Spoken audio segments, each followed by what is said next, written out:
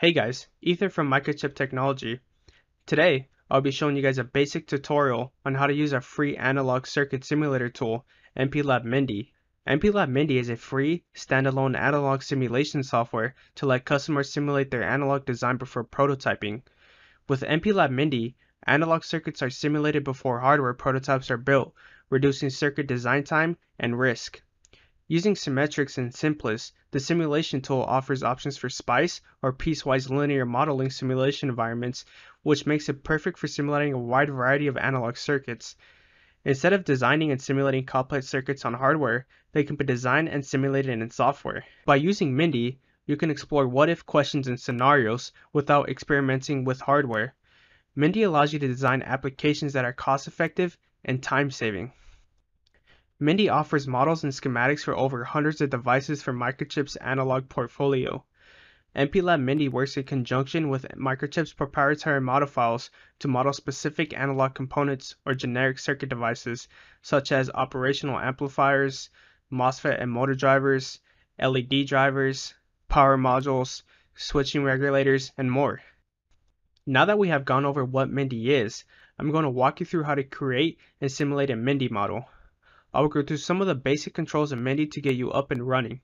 Shown on the screen is a non-inverting amplifier with a gain of 1.14 that will be created to test the performance of Mindi, which will be compared to the hardware output later in the video. Let's start by creating a new blank schematic.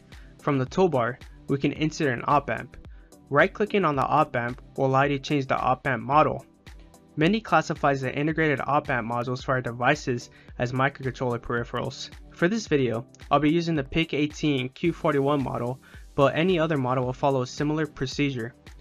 Devices such as the PIC16 F171 family of MCUs and many other device families will soon have Mindi models available to use. Because the op-amp is integrated into the microcontroller, it is a single supply device, so let's assume the device is running at 5 volts. Let's create two voltage sources, one to create a supply rail of 5 volts for the op-amp, and the other to be used as an input for the op-amp. Now, we can add the resistors for feedback. Since we want a gain of 1.14, let's add two resistors with values of 14K and 2K.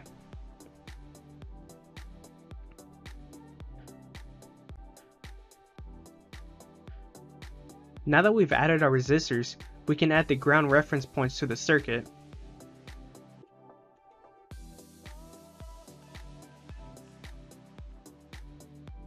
After adding the ground reference points, which completes all the parts needed for the circuit, we can wire the circuit up. Clicking on a node will automatically start a connection, and to finish the connection, just click on the destination node. Right-clicking on your mouse or hitting escape lets you exit the wiring mode.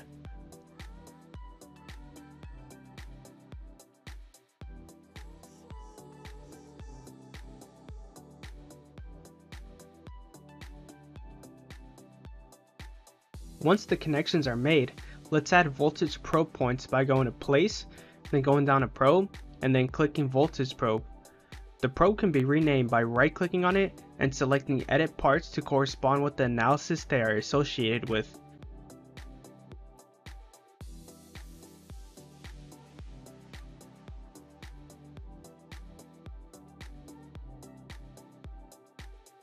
We will now configure the voltage source to replicate a sine wave with a 2 volt amplitude and a 1 volt DC offset at 1 kHz. Finally, let's set up the analysis. For this configuration, we will run a transient analysis with a runtime of 1 millisecond. Once the transient analysis is set up, hit the run button to see the results or play button on the schematic page. Based on the configuration of the voltage source, we expect our input curve to peak at 2 volts and our op-amp to provide the signal with a gain of 1.14. Because gain is multiplicative, multiplying the peak voltage by 1.14 should give us an output voltage of approximately 2.28 volts, which in the simulation is accurate. Zooming into a specific area of the simulation can be done by left-clicking and selecting the area you want.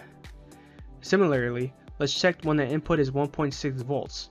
1.6 volts multiplied by a gain of 1.14 should give us an output voltage of approximately 1.82 volts, which in the simulation is accurate.